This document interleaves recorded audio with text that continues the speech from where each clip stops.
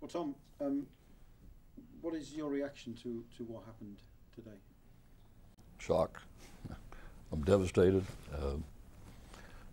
frustrated, but we're being very careful to follow the High Court in England, make sure we're following their rules, but I'm very disappointed. Disappointment, the main feeling in your mind? Yeah, it's hurt my family tremendously. This was a very valuable asset that was swindled away from me in an epic swindle. I'm very angry about it. How has this whole sale process impacted on you personally? We know how it impacts on you in a business sense, but how personally has this impacted on you? Well, my family members and I have been working very hard to solve the issue. I mean, we know there are better owners around the world that should own Liverpool Football Club than the Boston Red Sox group.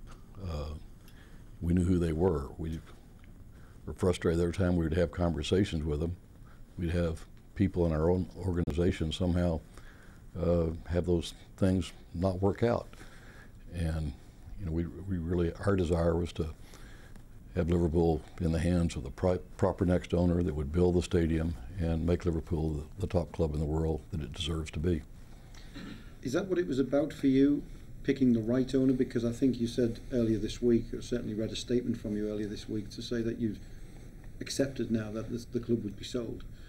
Was it about getting the right? I accepted the club was going to be sold back in April. The question was when. And the Royal Bank of Scotland wanted it done the day after, and there's no reason for that.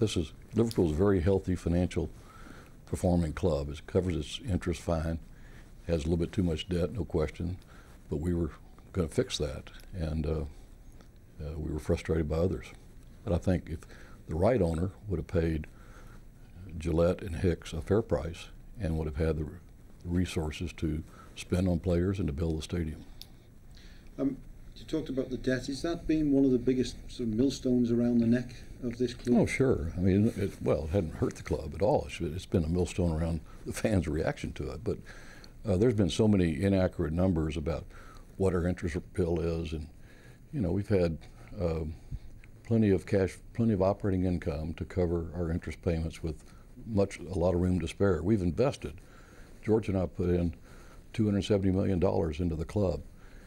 We spent over $300 million gross on players, about $150 million net on players, and you never hear that in the media. That's always kind of disappears in all the noise and anger. And I accept the fact that something went wrong with my ability to communicate with the fans, and I'm saddened by it. I wish people had more accurate information. I've given you a fact sheet that has all the accurate information of what happened in the last 4 years.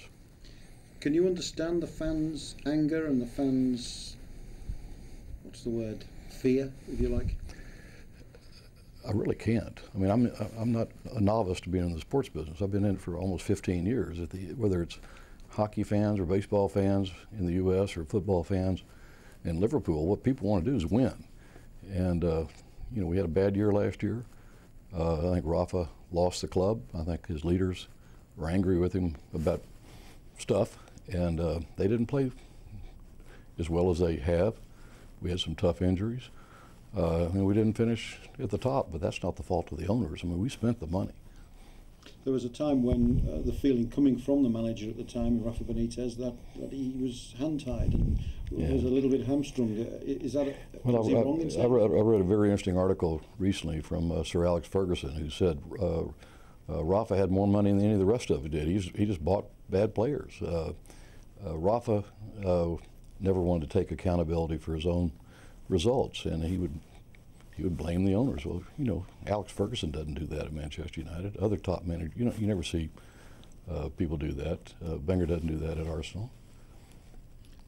We look behind you here and we see the images of the proposed stadium that caused so much, I think, of the anger with the fans. Spade in the ground in 60 days. Absolutely. What?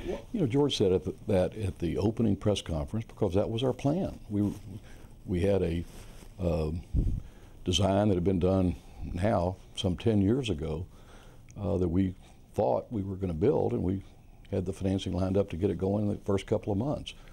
What we learned after closing is we hired the best sports architectural firm in the world. They built the Dallas Cowboys' new stadium here, which is probably the finest stadium in the world. They've built many others. They built the baseball stadium, the American Airlines Center, and they told us those plans were obsolete, and they would not give Liverpool the ability to be a world-class club. So we started over. We got new plans. We spent over 30 million pounds developing this stadium, and we had to start over on our planning permits. We got all that done. We got judicial review in the UK, and it all got finally done, not 4 years ago, but it got done in the middle of September 2008, and I think it was within a day or two of when Lehman Brothers went bankrupt and the entire global financial meltdown started. So we lost our financing, but there's plenty of financing there to build a stadium today in today's world.